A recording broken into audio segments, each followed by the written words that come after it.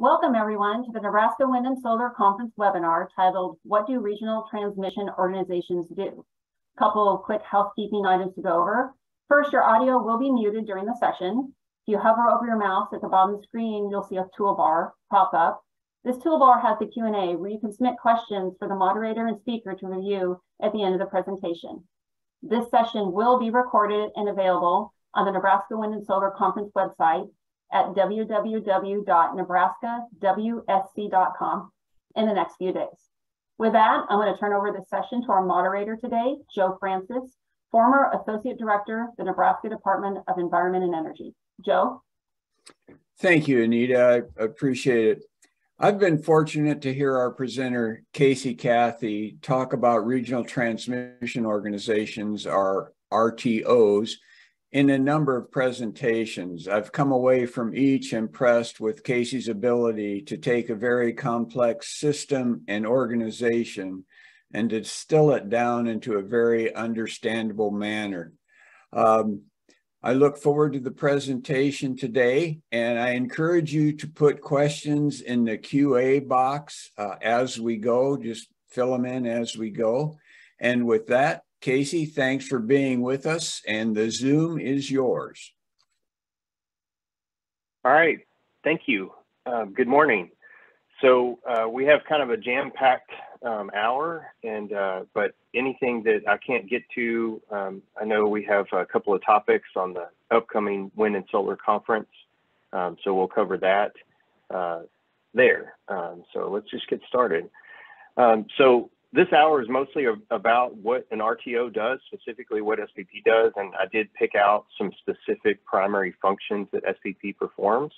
But I do want to start with a few slides. I'll probably go a little quick just to kind of introduce and kind of give a visual on what SPP is, and then we'll go into a deeper dive into some of the functions that we perform. I like to start off with our recently updated mission statement, which is working together to responsibly and economically keep the lights on today and in the future.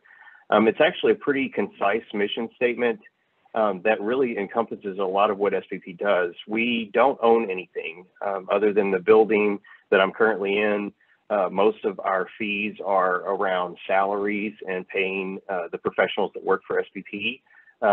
So we're mostly a servicing agency. And so from an RTO perspective, in a nutshell, is we use economies of scale and networking with SPP's membership. And so from a professional and expertise and experience perspective, we do simply that in the mission statement as we help our members work together to keep the lights on. So we are based in Little Rock. We have two sites. We have one primary site I'm actually in, and it's the picture of the building. We're actually over 640 employees on staff as of today.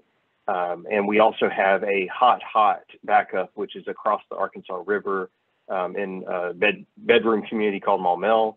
That actually houses 24/7 operations as well. And so we have a backup facility that's constantly up to date, and there's no bringing up a secondary site or anything. We have jobs in electrical engineering, mostly IT, and operations settlements, and it's 24/7. So as I mentioned, we're non-profit. We are regulated by FERC and NERC, and we are a founding member of NERC. So SPP has been around for quite some time, not at 640 people. It was around a dozen people for many, many years. And over the last probably 15, 20 years, we've added many, many functions that our members really requested. So here's the North America map for the 9 RTOs and ISOs. We have a really good working relationship with all of them.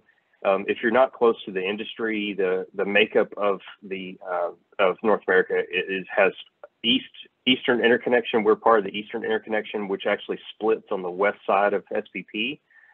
We manage and facilitate 7 8 high voltage DC direct current ties with the Western Interconnection. And all that means is that they operate on a separate frequency, both targeting 60 hertz. And California is the only existing ISO in that area, well, and plus Alberta and Canada.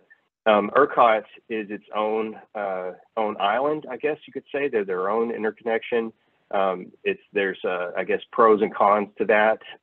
They can regulate themselves. They're not FERC jurisdictional, but also in terms of emergency situations, they can't lean on the interconnection such that SPP can with the Eastern interconnection. Here's a nice footprint for some of our major functions. The red is our full membership as an RTO, and the yellow is what we're doing through contract services and expansion to the west. And so we currently operate a number of functions in the west. On the map, it's showing the reliability coordination function, as well as what we're calling the Western Energy Imbalance Services market, which was previously a market we facilitated in the east. You know, it's a smaller market that's usually just using real-time redispatch to optimize resources across and generation plants across the footprint. We do actually have a couple of other contract services. One, we are going to be the program operator for what's called the Western Power Pool Western Resource Adequacy Program. And so we are going to facilitate calculating planning reserve margins across at least 26 participants in the Western interconnection, all the way up through Canada, all the way down to Arizona. And that's going to be a really nice benefit for the Western interconnection. This is just a breakdown of the diversity of membership. We actually have a number of members. We've had some recent, I guess, interesting members join, such as Google and Walmart. And so, you know, there are some additional interests from a retail perspective and distributed energy resource areas. But as you can see, it's a nice breakdown as far as what makes up the membership of SPP. I like to show this visual. This is our extra high voltage lines. It doesn't show all of the grid, but it does show that the red is the 345 kV backbone. So in terms of just the highway byway aspects of moving power across the footprint, we heavily rely on the 345 kV standard for our transmission facilitation and generation across the overall market. And you know, if you look at the facilitation of the renewables, it's primarily the wind that SPP has had. The increase in build of 345 has been a very key component to being able to facilitate the amount of wind and renewable penetration levels that we have and the records that we have. This is a nice visual on the nameplate capacity that we've seen over time. One thing to just note is the amount of wind in the green area has year over year has increased, and it really is baffling to me where we're at now. We actually have 32.5 gigawatts of wind registered in the market. 30.5 is operational, and the remaining will be operational within the next couple of months. That amounts to over 14,000 individual wind turbines that we operate. And so it's obviously continuing to increase year over year. It seems like every time that you know, we present to Nebraska, you know, some of these statistics, it's just baffling how fast and you know, increasing that is. One thing to note is we still have a lot of gas and we still have a lot of coal, and that is something I wanted to talk about this morning because it's very important in the transition that we're seeing. This is something that is always asked, what's in the queue, and this is kind of the latest and greatest what's in the queue percentage. And one thing to note is we don't really have a lot of solar still operational. We do have a number of solar generation interconnection agreements that are signed and ready to go. So solar is going to be built within SPP's footprint. And one thing to note is for the first time this year, solar has far exceeded the wind amount that's in the queue. So we actually have a good chunk of solar that's in the queue. Another thing to note is the storage. So all of that storage, that 13.6 gigawatts, is all lithium ion based, all 4-hour based. We're pretty excited by it from an operational and markets perspective. Storage definitely has its place, and so hoping that a number of those facilities get built. This is a nice slide. It takes a little bit to kind of visualize and see what we're showing here. This is just 2020 data, so it definitely need to update it for the conference. But one thing to note is just the wide range of wind, gas, and coal that actually serves the load. So you can imagine just a visual or animation that it takes all of these resources to serve the load, and it depends on what the wind's doing, what the gas prices are doing, what coal's doing, the time of the year, the load profile that we're actually trying to serve during a shoulder month versus a winter peaking month or a summer peaking month. And so you can kind of see the vast range that we actually have to deal with on a day-to-day basis. Okay, so getting into the nuts and bolts of the functions that SPP performs, I like to start with the NERC functional model, and this is where I'll slow down a little bit. We can start talking about the individual functions SPP performs. So this is the NERC functional model on NERC's website. I highlighted the reliability service functions, and as you can see, SPP is actually all of these within the red circle. So we are the reliability coordinator, we're the registered TSP, and so from a transmission service provider perspective, that means that we facilitate a centralized single open access transmission tariff. It's a massive tariff.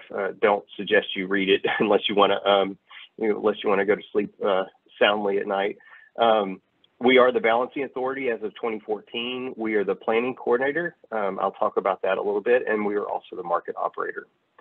So here's our major services that we list. Facilitation is a big one. That actually is one thing that I won't touch on too much today, but it's what differentiates us from most other RTOs and ISOs. We're heavily member driven. We're very consensus based. We actually have a very high track record of once we create policy and we file with FERC, there's a lot less litigation because we spend a lot of that time working with members to make sure, and that it's not to say it doesn't always happen, but for the most part, we actually have a pretty good track record with once we file something, there's a lot of support from our membership on what policies need to happen. Reliability coordination, I will touch on that, and balancing authority. Transmission service is sort of a market that we facilitate, but I won't touch on that today.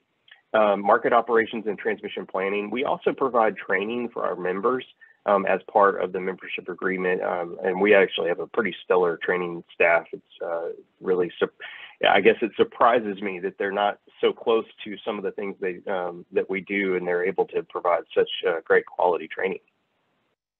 Reliability coordination. So start off with this, since we don't do any switching, we're not the transmission operator, that is left up to, let's say, NPPD or MEAN or OPPD, Lincoln. Those are the TOPs within Nebraska. But we are kind of the umbrella from a reliability and resilience perspective. We actually look at what if scenarios. So we call it N-1, N being the state of the system. So it could be that the state of the system already has 40 outages across 14 states. But then what we do is we run simulations on what would happen with the 41st contingency. And so we're constantly looking, we actually run simulations every 2 minutes to constantly look at the state of the system. And then we run simulations every 6 minutes to pull out transmission facilities and then rerun the models to determine what if this particular large facility, a substation, breaker, or a transmission line or a transformer, what if that actually tripped or was out of service? Are we able to maintain load, and are we able to maintain reliability without, I guess, overloading another facility, cascading facilities, damaging equipment, that sort of thing. And so we constantly coordinate with all of our TOPs and our neighbors to be able to ensure reliability. I wanted to show this. This is an older map. As you can see Nebraska was part of the, when Nebraska joined in 2009, we didn't run a consolidated balancing authority. That wasn't until 2014. But I wanted to show this because it helps illustrate a large reason why our integrated market is beneficial to members. So you have to kind of look at the what if situation if an individual utility had to continue to be their individual balancing authority. And so from a BA perspective, they actually have to bring enough resources to serve their load in any particular operating day. And so I'm just going to pick on NPPD, and you just say, okay, NPPD would have to bring all of their resources necessary to serve their load plus obligations, which is usually exports or net exports, to the rest of the footprint or rest of the Eastern Interconnection, any transmission service and schedules that they have as an obligation. And once we actually consolidated these 16 balancing authorities, when we went to the integrated marketplace, everyone kind of leaned on each other from a unit commitment perspective. And so we didn't necessarily have to turn on all the same generating plants that the individual BAs would have forced to be online. And so we actually noticed the very first day we started the integrated market, anywhere from 5 to 6 gigawatts on a day-to-day basis was no longer necessary. And so when you think about the overall economies of scale and just kind of circling the overall map of CVA, and you question, okay, what is the value of the integrated marketplace? The very first thing I would say is taking that additional capacity that was not necessary based on the individual BAs. Now it's not necessary because we have a bigger CVA. So I think that's very important. You know, other than that, the balancing authority is just simply that. It's a balancing operation, and we send out 4-second signals.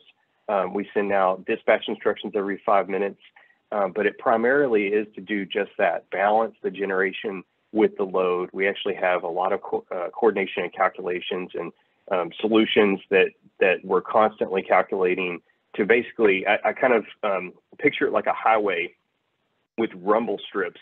And you want to make sure that you're on the highway. You want to make sure you're not damaging another car, or you're not running off the highway. And so we have this kind of established area control error, which is the rumble strips on the highway, to make sure that you're you stay on the road. And so you're balancing your generation, your load. Just good time check. Okay, I think I'm doing good. Wholesale energy market. I think I need to spend a little bit of time on this. What is a market?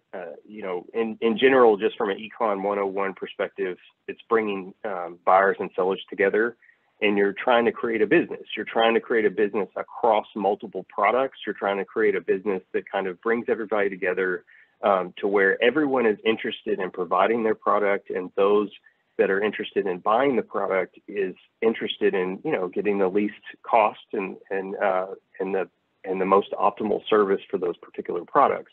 And so that's exactly what the energy market is. The integrated marketplace provides a forum to bring all of those buyers and sellers together through market participation. So we have different models to denote ownership of generation and load. So you have your electrical model, you have your commercial model that kind of overlays it and says, you know, OPPD owns this generator, and Lincoln owns this particular load or is obligated to serve this particular load. And we have all the transmission characteristics that represent the transmission system, and we run simulations. And so similar to, you know, Southwest Airlines has always been used previously in business classes for why they're able to, you know, keep their rates down. And it's usually because they buy jet fuel on futures.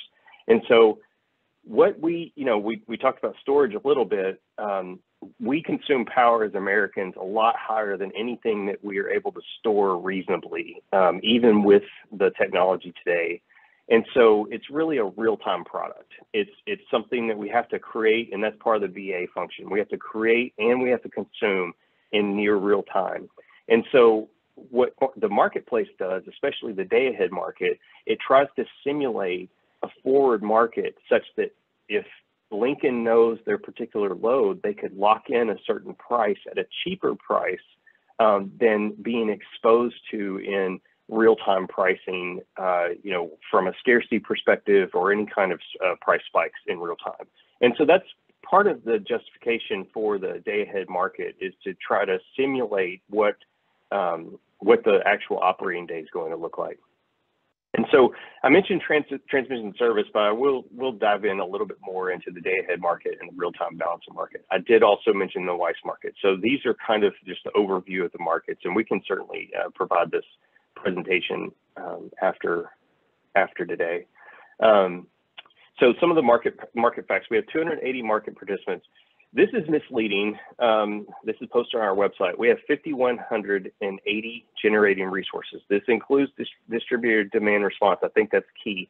I like to use the 800 number. We have about 800 traditional power plants, and that's still a lot for 14 states. And that's nuclear, hydro, wind, lots of gas, coal. We still have a lot of coal online and operating in our market. And so, you know, the 5,180, you subtract the 800, and that kind of gives you the amount of demand response. That is increasing, and that's pretty exciting because that's another variable in the generation and load balance. And controllable and variable load is exciting and important for the market. So this kind of gives you an overview of the market settlements. It's billions of dollars that we facilitate in a particular operating year. One thing that's kind of exciting is this last heat wave, which has led to a lot of challenges. It's one of these bittersweet kind of moments when operations sees these particular load forecasts. But we did set a peak. So that's 53 gigs. So we're at 53.2 gigs now as of July. So, you know, as I mentioned, the market brings sellers and buyers. I mean, if you're an IPP and you're an independent power producer, your whole business plan is to be able to maximize your overall output and capacity factor, then you would be a seller in the market. And then buyers are traditionally load serving entities, utilities, municipals, power marketers. They're the ones who are actually trying to trade to be able to maximize their revenue, but also bring others together so that they're no worse off or hopefully better off having facilitated through that power marketer. And then also the market provides locational marginal prices. And so an LMP, and a locational marginal price, simply means that at every single what we call pricing node, which is any load or generation on our particular transmission system, we calculate a price. It's locational because electrically, the location in North Dakota is very different than electrically in, let's say, Oklahoma City.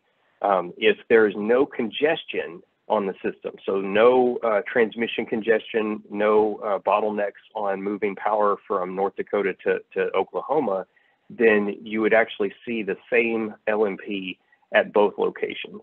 The marginal piece of it is simply the cost of the next megawatt. So we calculate what the price is, and what we publish for those particular marginal prices is the cost at which it would take to serve the next megawatt from an overall regional load obligation perspective. The products.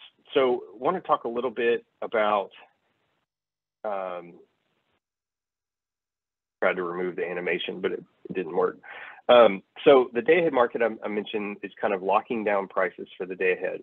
We run a real-time balancing market, which is a 5-minute market looking 10 minutes out in the future, and it redispatches all those generating facilities to serve the load on a 5-minute basis. So every 5 minutes it's calculating, and it's sending out prices, it's sending out dispatch instructions. And then the balancing authority takes over for kind of the intra 5 minutes until the next solution comes out. It's kind of a true up to get us through till the next RTBM. And then the transmission congestion rights. Now, this could be a whole education session by itself. Really, in a nutshell, what TCRs are is a financial instrument to hedge against congestion in the day-ahead market. The reason why this is necessary is that entities have, such as, let's say, Nebraska Public Power District, have purchased firm service to kind of denote that they want to serve from a particular generator, let's say Gerald Gentleman, to their particular load, and they've paid for it. They've paid the service, they've paid to help facilitate the build out of the transmission system. And so then when it comes to converting into an economic and centralized balancing authority, we need a financial instrument to kind of preserve that investment such that NPPD is indifferent to the way in which we optimize the unit commitment and dispatch. And so the TCR is a way in which it's also called FTR, it's also called congestion revenue rents. I mean, just depends on the footprint, but it's all kind of the same thing. And it basically allows for some hedging of price differentiation to compensate those individual entities that have actually invested in the transmission system and own those firm physical rights that actually helped build out the system in the first place. Hopefully that makes sense. It is recorded, so hopefully you could review that later. That is a pretty complex topic. It amazes me. We hire some new grads from college, and sometimes they go in directly in that team, and they get it. But that's a very complex topic. Products. So we have energy, which is our primary. I mean, that's energy is what we all consume and consider as when we think about power. Operating reserves. Now, this is very important. Regulation up, regulation down, spinning, and supplemental. So 3 of the products are what we call up products, regulation up, spinning, and sup. Spinning is contingency reserve that is online and operational and spinning. Supplemental is typically offline, and it is ready to go within a 10-minute time frame for contingency reserves in the event of a generation trip.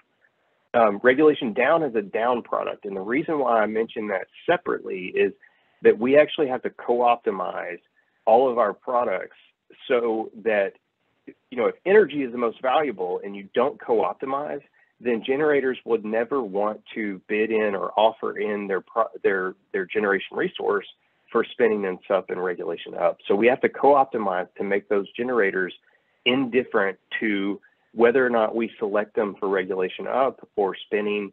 And these products are necessary. They're not as important as energy because that's the primary product that the energy industry has. But the operating reserves are absolutely necessary to be able to function reliably. And then congestion rights. So that's the product that I mentioned that comes out of the TCR market.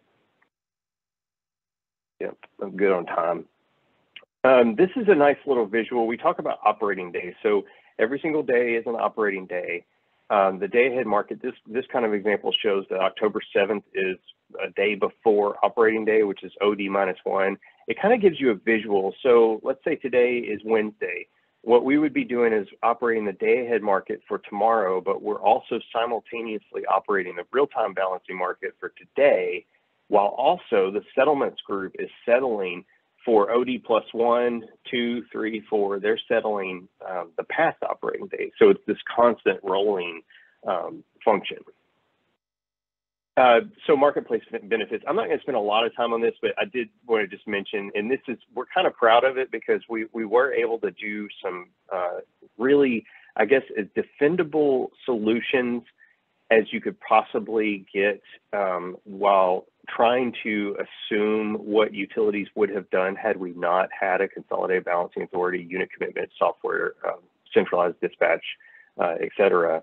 And it is a lot of savings. And so it really comes down to a lot of that unit commitment piece. Now there is a good chunk of millions of dollars that come from redispatching across the overall footprint.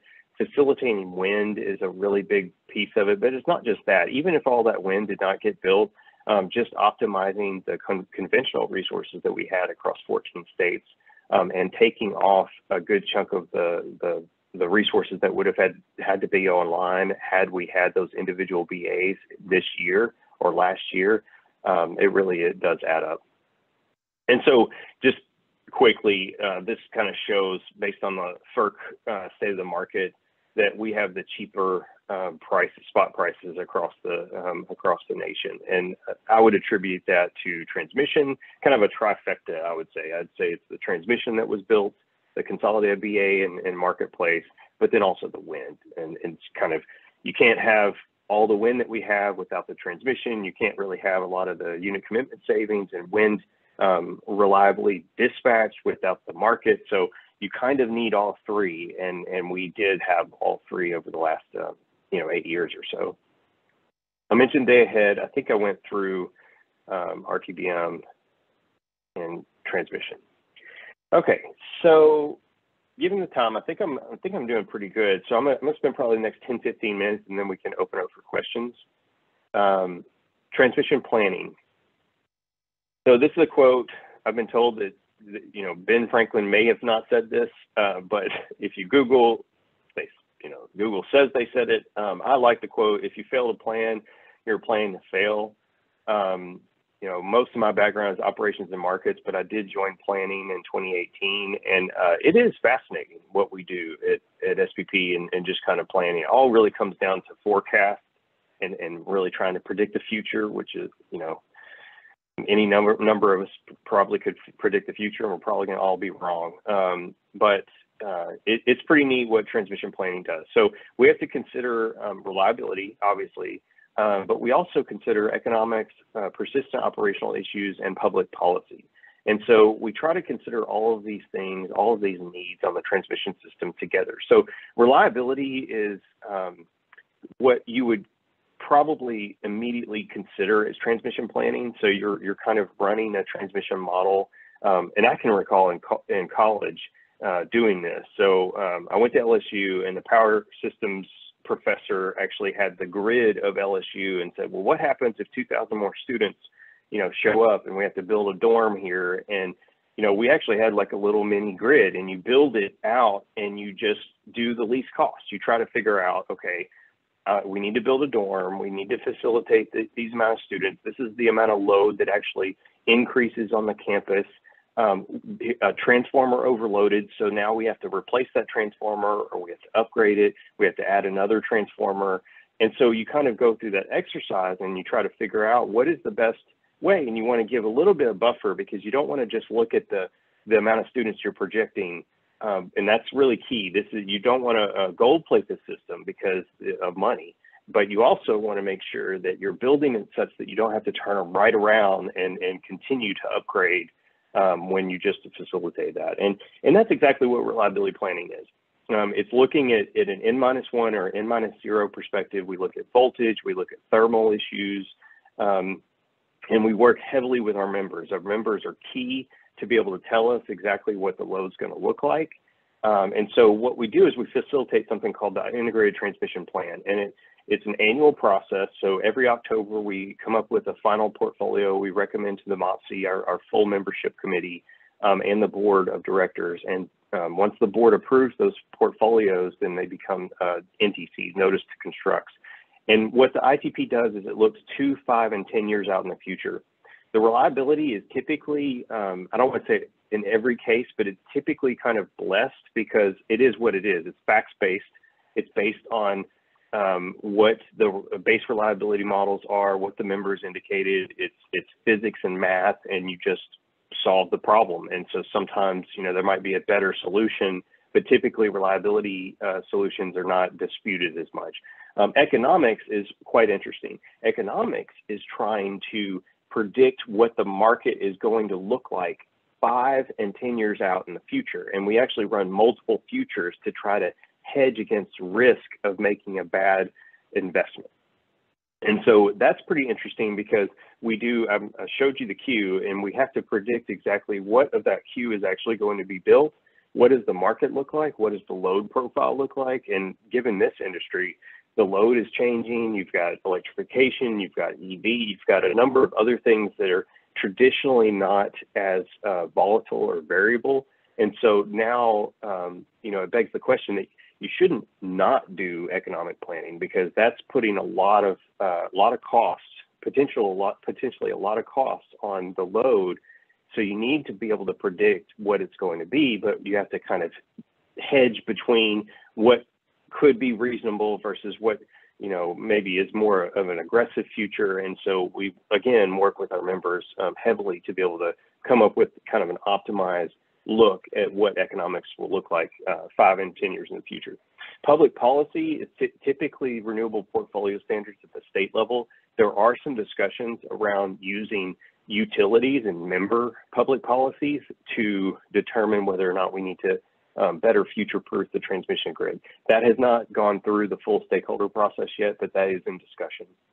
Persistent operational issues. This is something that's pretty interesting because you look at the history of operations and you look recently and you want to determine whether or not that operational issue, there's operational issues all the time that just don't show up in the planning model.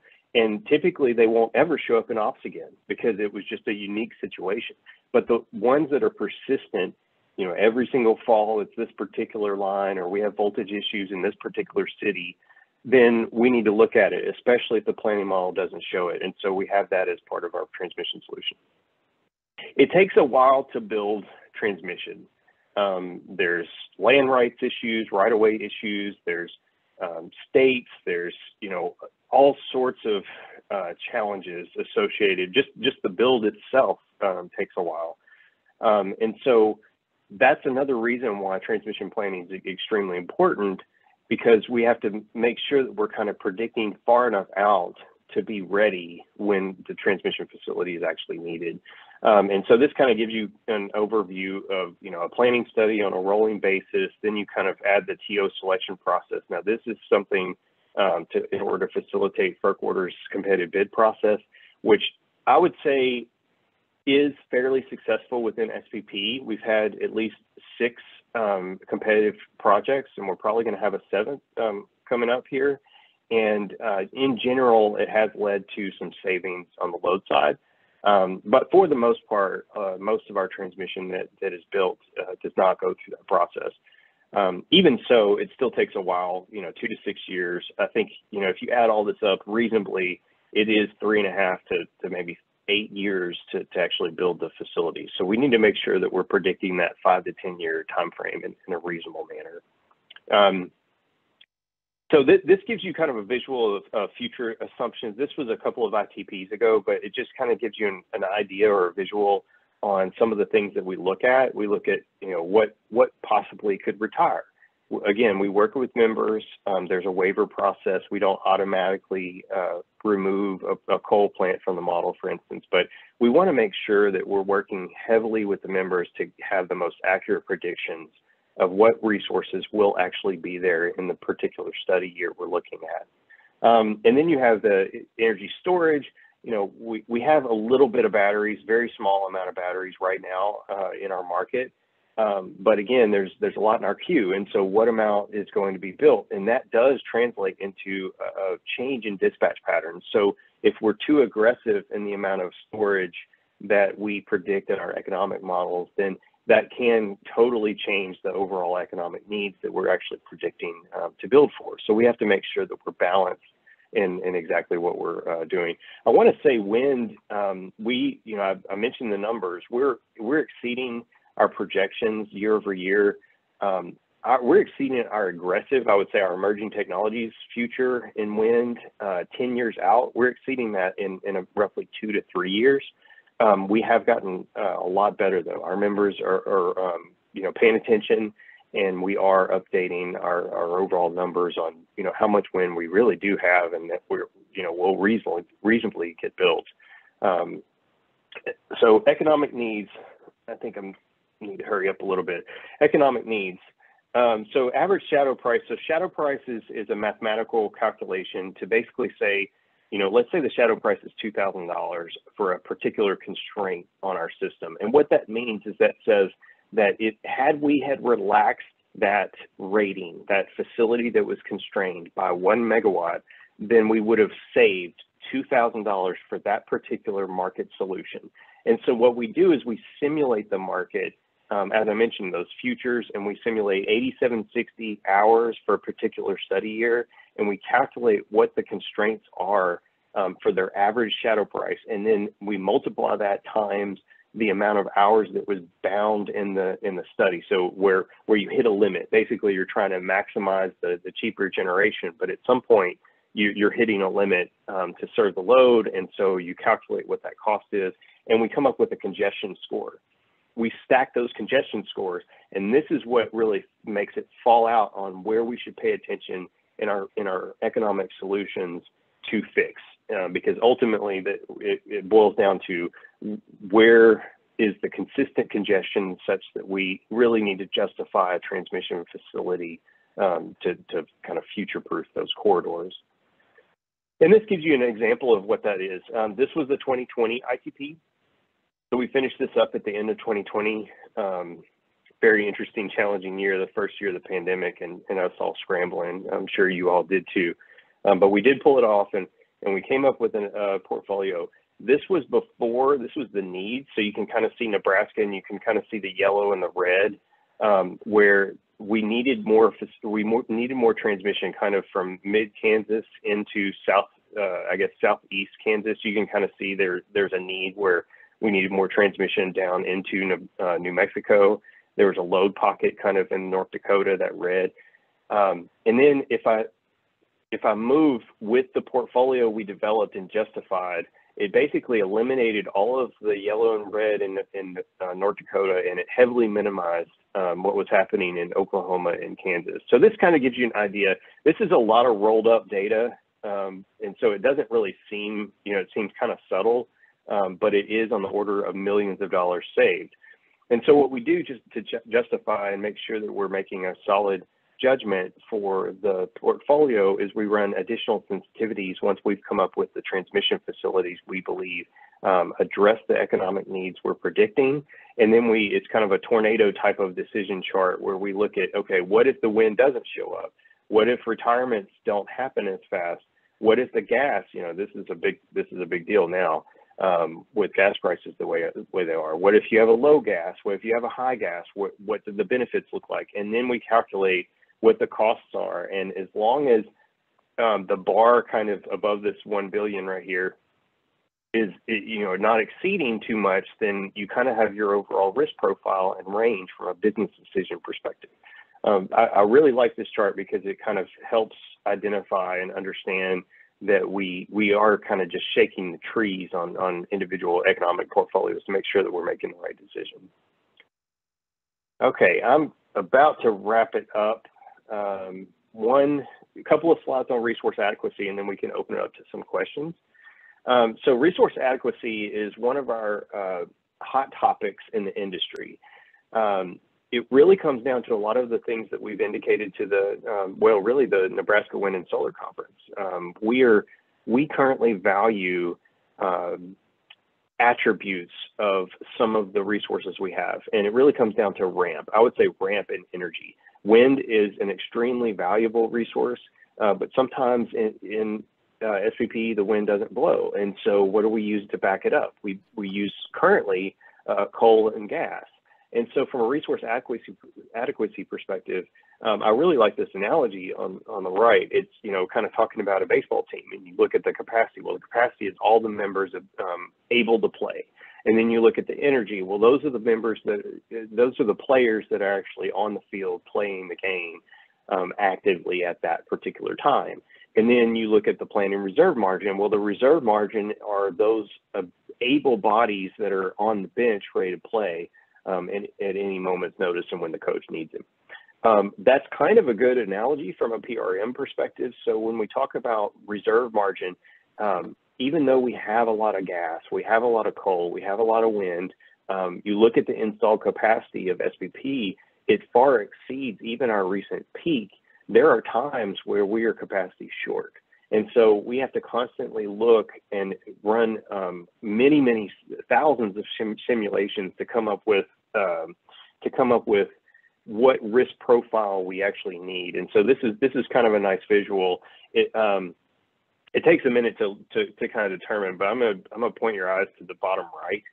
So we have demand. You have a lot of different demand profiles within SPP. You also have your overall generation, which is your supply profile. And what we try to do is we come up with an industry, the industry standard is 1 day in 10 or 0.1 days in 1 year. And so if you're running a 1 year simulation, what we're looking for is 2.4 hours or a 2.4 hour event where you're losing load. And so we call it loss of load expectation. And what we try to do is determine what amount of supply do we actually need to simulate to ensure, it's really an insurance policy, to ensure that we're reasonably accurate with, because you can't build generation overnight. And so we have to make sure that all the load responsible entities have enough either firm purchases or generation capacity at their disposal to be able to serve the load. And so this is a very hot topic given the Winter Storm Uri, given the variable energy resources that we have, the trajectories that we have. If pretty much the only thing that's being built in our queue is wind, solar, and storage, they have capacity value, but it's a little bit different. I mean, sun obviously doesn't shine at night, so solar has a very limiting capacity once we're talking about the night load profile. That's I guess a pretty good example I like to use. And so we still have to have a certain resource mix to be able to fuel that. And so resource adequacy is a really important topic, and we are constantly making policy. And I believe really the next probably 5 years or so, we're going to see a lot of activity in this particular business function to kind of put more requirements and possibly more incentives to be able to bring certain attributes of generation to the table. And so as gas or coal retires, maybe additional technologies can be brought to the table to kind of help facilitate and keep that LOLE kind of in the guardrails. So, Joe, I know I went through a lot, but just wanted to save some time. That's perfect, Casey. Thank you so much. And I think this all points to really the wisdom of having folks attend the wind and solar conference that's coming up. Encourage you to take a look at that. One other thing to think about, I think, is for participants to take a look at the SPP website. It really contains a lot of information in an understandable manner and kind of helps bring folks up to speed on this. We got a couple of questions here, and I'd like to combine a couple of them. We've noticed more congestion lately. Do you have thoughts on why or plans to address this congestion? And related to that is, how did the queue for new transmission get so backed up, and what can be done to speed up the process? Okay. Yeah, so congestion is something very interesting, because as soon as you build let's say an economic facility, then it just loads up to the next. That's really the state of the market. So the whole market purpose is to try to optimize the system. And as long as we're kind of doing our job, there's that balance between congestion on the system versus kind of overbuilding the system. But there's kind of a disconnect right now between GI, the generation interconnection process, the transmission planning process.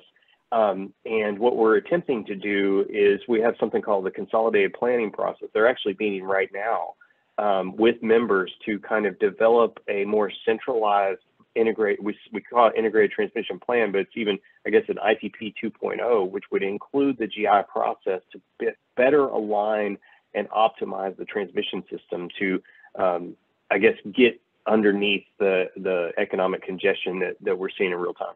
Now, recently, we're seeing a lot more coal usage because gas prices are through the roof. They're over $9. I checked last night; it was $9.40, and so that's changing dispatch patterns that are largely different than what we're predicting. That throws kind of a wrench into whether or not our members really help us to determine whether or not we need to make some modifications in our futures assumptions. But then also, it's been really hot. And so if you kind of just look at July and August, we've had a lot more load as well. And so that also leads to some congestion. From a queue perspective, I would say we've had 3 queue reform policies over probably the last 15 years. And I would say this last queue reform to get us on track is scheduled to get us back on track and kind of out of the backlog by the end of 2024. So, roughly two and a half years from now. We've only had 1 data point from, I guess, 2 data points from our last 2 queue studies. And by all indications, our last reform is working. And so what that is, there's a number of policy changes, but effectively it's increasing financial obligations, it's increasing site control, it's trying to get rid of some speculative GI requests, which I kind of use that term loosely. It's not necessarily speculative, but trying to, I guess, weed out some of those resources that are on the cusp of their particular business case or business plan. The reason why we got into the queue backlog is primarily because the queue design was never designed for this wholesale regional fuel mix change. I mean, it was designed in the late 90s, early 2000s, at least for SPP. And it was mostly for a gas peaker. Your load's going up and you want to, add a gas peaker. And so it was never designed for this. And so we have to kind of cluster all of these wind and solar projects together in a particular power flow model. And without getting all the nuts and bolts, when someone, I guess, pulls out of the queue process, it changes the results. And so it requires a lot of rework. And so, but right now we're still confident that we're going to get out of that backlog. Okay, next question. Do projects in the queue for development have weighted factors? That is, might gas facilities weigh higher or move faster than wind or solar since they are more critical for reliability? Not currently. We are contemplating, this is almost a queue jumping type of topic. And some people cringe when they hear the word, the phrase queue jumping. But there is discussion around in the stakeholder forum around whether or not that is necessary. Some of the things, and it kind of depends. I mean, our market monitoring unit wants to develop kind of an availability market, which would incentivize, let's say, gas plants to be built. Or other types of resources to be built that would be controllable from a rampable capacity perspective. But right now we don't. It's just queue based, and so it's first come first serve, and then they get lumped into a particular cluster study, regardless of fuel type. In that regard, would there be you talk about your stakeholder process? Is that some place that you would go to determine whether you are going to allow queue jumping? You would rely heavily on the stakeholders to determine that? Yes. SPPs, we tend to only intervene in these kind of things and have kind of a harder stance if we think that, reliability is at risk. But right now, as it stands, the trajectory, the policies that we're creating and the market incentives we're building and the PRM, we're raising the planning reserve margin. SPPs really just facilitating those discussions at the, we call it the Generation Interconnection User Forum.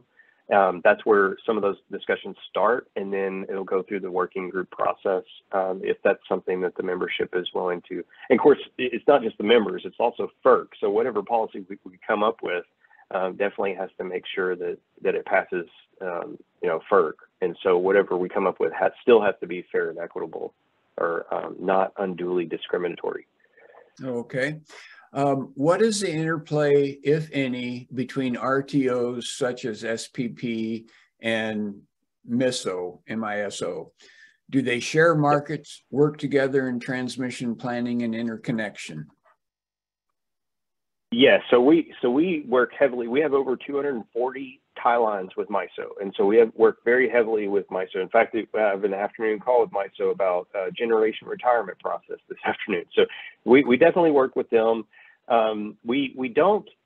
We have what's called a market to market, which is basically a congestion management optimization when we have congestion on the system and they have kind of a decent amount of flow, like basically their generation patterns are such that they're a part of the problem, and vice versa. So if SPP's market is causing harm on their system, then we have an optimization. It's not just a settlement, it actually optimizes the two, what we call SCEDs, the security constrained economic dispatch. And it's pretty powerful when you talk about all of MISO generation and all of SPP generation. So it's pretty interesting to see when it actually operates and optimizes.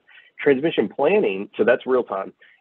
But in transmission planning, we do what's called a coordinated system plan. And so we do that annually now. It used to be every 3 years. We I guess, are only required to do it every 3 years. But right now we've been doing it every single year. We do a coordinated system plan in lockstep with what we call the ITP. They call the STEP, MISO STEP. And so we basically, MTEP, I'm sorry, MISO Transmission Expansion Plan, the MTEP. And so we operate and optimize to that. Now, to that end, we have not built an interregional project with MISO at this point, but we do have something very promising right north of Nebraska, which is called the JTIQ. It's the Joint Targeted Interconnection Queue, which optimizes queue positions across SPP and MISO, and it's helped facilitate 7 transmission projects that we've identified, and we're right now working on cost allocation policy for that. Okay, we have maybe time for one real quick one, and this probably isn't a quick one, but we'll give it a shot.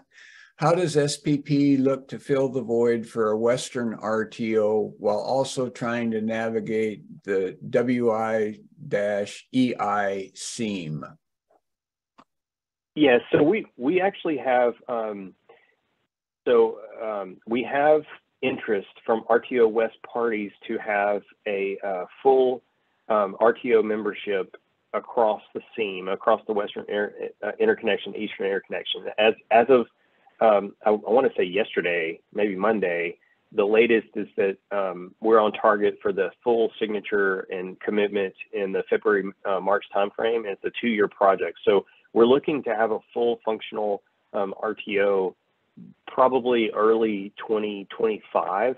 And so we are looking to navigate that. It will encompass 3 of the 7 direct current tie lines with the Western interconnection.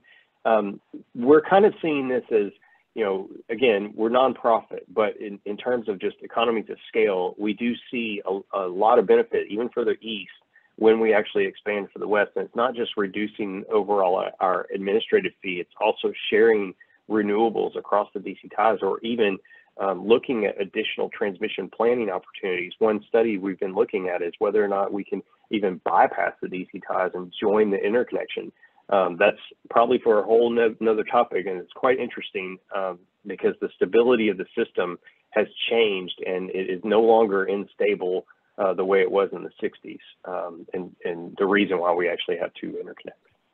All right, we better wrap it up. Casey, thank you so much. And so many of the topics that you covered today could be their own session.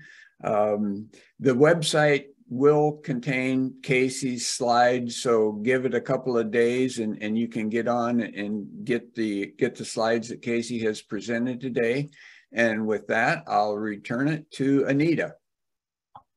Thanks, Joe. Yes, as Joe said, we will have everything up on our website here in the next couple days. All attendees will get an email letting them know when we have it posted. And then just as a reminder, the Nebraska Wind and Solar Conference is coming up October 25th and 26th at the Marriott Cornhusker here in Lincoln. Registration information can be found at our website, www.nebraskawsc.com. Thank you all for your time today, and I hope you have a great rest of your day. Thank you.